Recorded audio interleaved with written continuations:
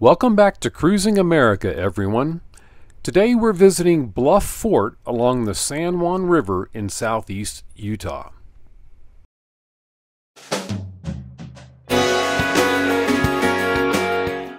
We're Steve and Kathleen. We're cruising America in our 35-foot fifth wheel RV, chasing 70-degree weather year-round.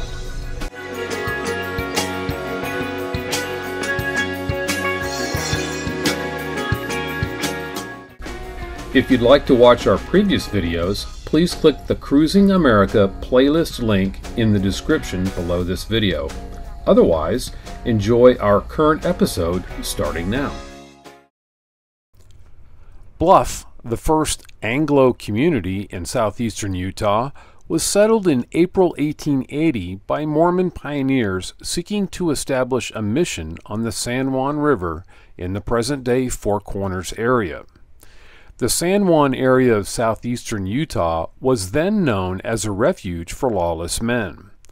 The San Juan mission would act as a buffer for the rest of settled Utah, establish law and order, and maintain friendly relations with the Indians in the area. Historians consider the Hole in the Rock expedition one of the most extraordinary wagon trips ever undertaken in North America, and a fine example of pioneer spirit. A mission call went out in December of 1878 and answered by numerous southern Utah families, many of whom gave up fine homes to move with all their possessions to the remote San Juan area. 70 families consisting of around 250 men, women, and children left Escalante in south-central Utah in October 1879, intending to establish the mission at Montezuma on the San Juan River. Using a route advised by a previous scouting party known as the Escalante Shortcut, the pioneers expected the 125-mile trek to take about 6 weeks. Instead, the journey extended 260 miles over 6 months via the Hole in the Rock Trail in arduous winter conditions. By April 1880, the pioneers were too exhausted to continue their intended destination 20 miles upriver and chose to settle along a flat area in the river valley. Calling the new location Bluff City, the pioneers began dividing the land, building log cabins, and digging a ditch from the river for crop irrigation. Many sections of the trail were almost impassable. To allow wagon passage, the men spent 6 weeks blasting and chiseling a path through a narrow 1,200-foot drop in the sandstone cliffs known as the Hole in the Rock, which is still visible at present-day Lake Powell. Hole in the Rock Foundation rebuilt and lovingly restored the original Bluff Fort in 2008. Many descendants even provided artifacts and documentation for displays.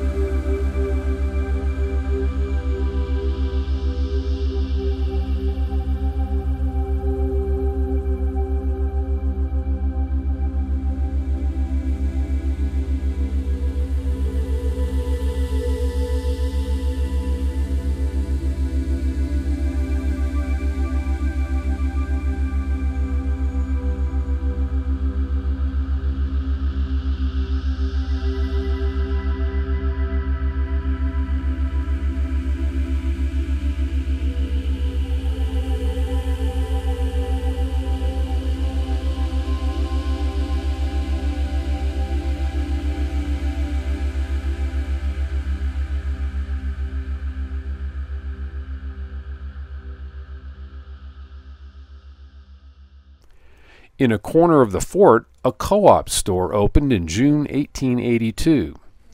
The co-op sold goods and supplies to the people in the fort and traded with the Navajo. Joseph A. Lyman was appointed salesman. Soon the store began to declare dividends.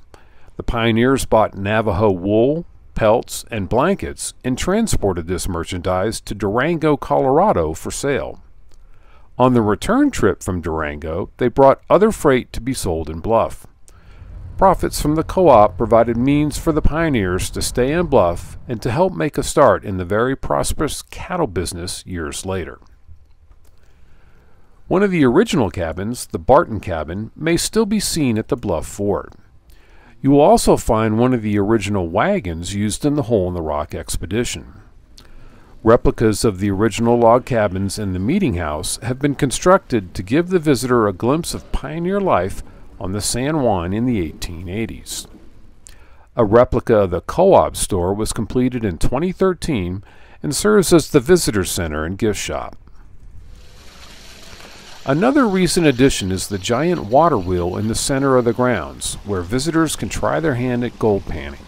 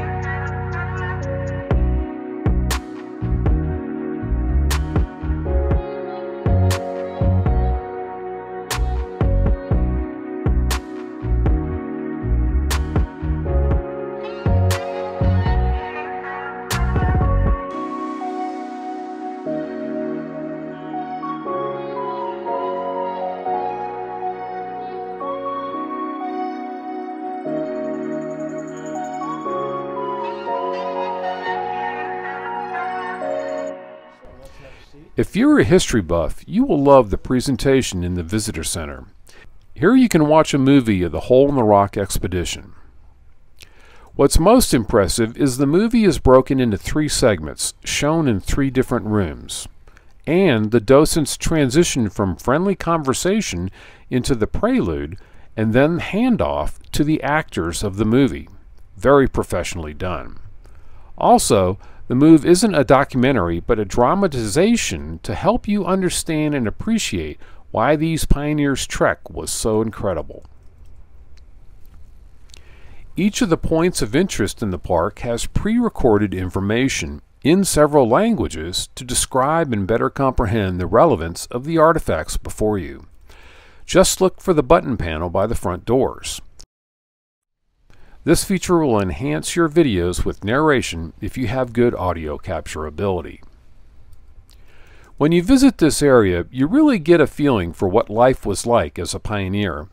The Colorado Plateau looks flat until you start driving and realize hidden canyons are everywhere descending down from the plateau.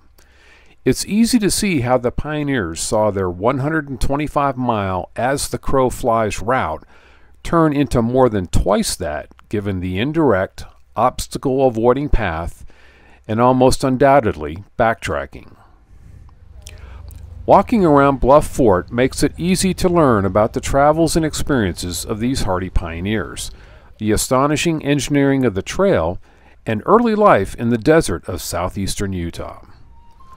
Bluff Fort is located at 550 East Black Locust in Bluff, Utah, and is open year-round Monday through Saturday 9 to 5. Admission is free.